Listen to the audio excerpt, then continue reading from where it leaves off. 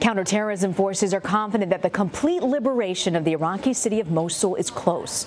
U.S.-backed Iraqi forces surrounded the iconic al-Nuri mosque on Thursday after it had been blown up by extremists last week. Around 200 ISIS fighters remain in two separate locations, one in Mosul and the other at a hospital complex in the north.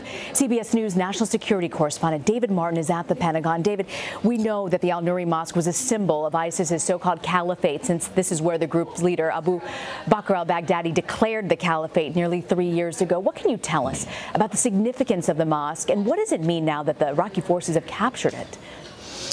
Well, as you said, this was the place where Baghdadi declared the caliphate in Iraq. It also happens to be the last time the world saw him alive, when he made that now famous sermon at the mosque in 2014.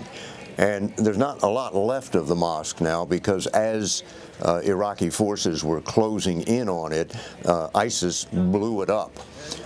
So it really does hold mainly symbolic value, but it gives Iraq's prime minister justification for saying that the ISIS caliphate in Iraq is dead, even though there are other pockets of resistance inside Mosul and other larger pockets of ISIS fighters outside Mosul in other cities around the country. We know that Iraqi forces launched this operation a week ago to try and get rid of these last ISIS strongholds in Mosul.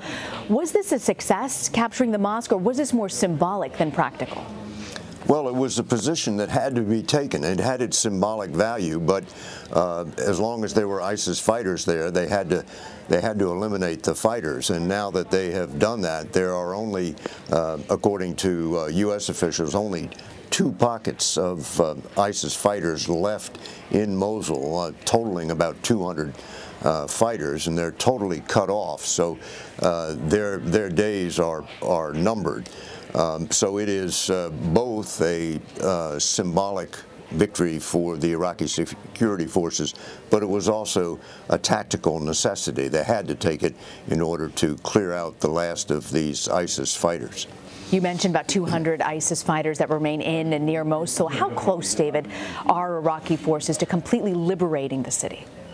Well, the U.S. military spokesman in Baghdad today said it was just days away, and the U.S. is always reluctant to put a timetable on these battles for fear that when they go longer, they'll be accused of having bogged down or be losing the fight.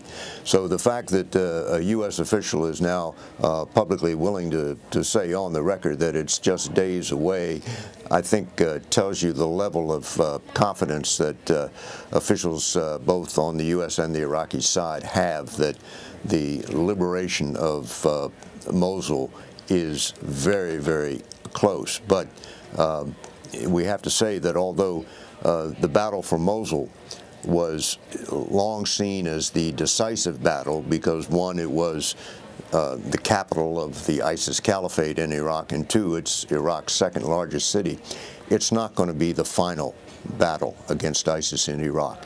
There are at least 3 other towns in Iraq where ISIS is dug in and is going to have to be dug out. David Martin at the Pentagon. David, thank you. Sure thing.